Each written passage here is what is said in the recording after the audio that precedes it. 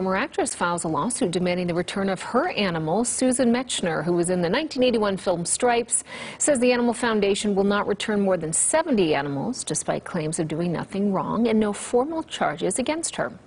Reporter Kristen Drummond has the latest on this legal action.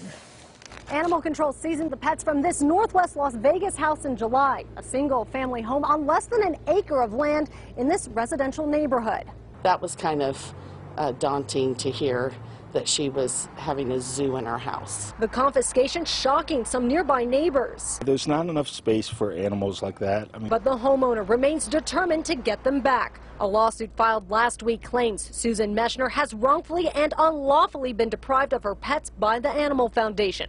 Paperwork lists more than 70 animals, ranging from service and family dogs to kittens and exotic birds, fish, as well as farm animals taken from her home. To be honest, the animals, if they had that many, were quiet. I'll give them that. Any smells from the house?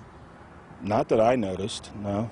The only thing was a rooster that I would hear at times. The ordeal for Mechsner starting after Metro Police responded for a welfare check and noticed the animals. A lot of police, one girl leaving in tears, and then also an ambulance had come out. Mechsner's mother, who is in her 90s, was taken to the hospital.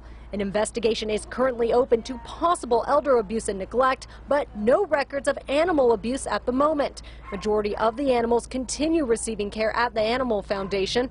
They're currently placed on a regulation hold until police determine any potential criminal charges.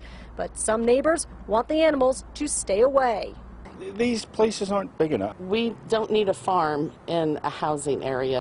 If Mechsner can get her pets back, she faces a hefty fine. The Animal Foundation charges $10 a day per pet, and her fees so far have accumulated to more than $50,000. In the northwest part of the valley, Kristen Drummond, 8 News Now. City of Las Vegas spokesperson says Mechsner can legally have those animals at her home, but only with the right permits for certain pets, which apparently she does not have right now. She would also need to have a home inspection due to the volume, the size of the property.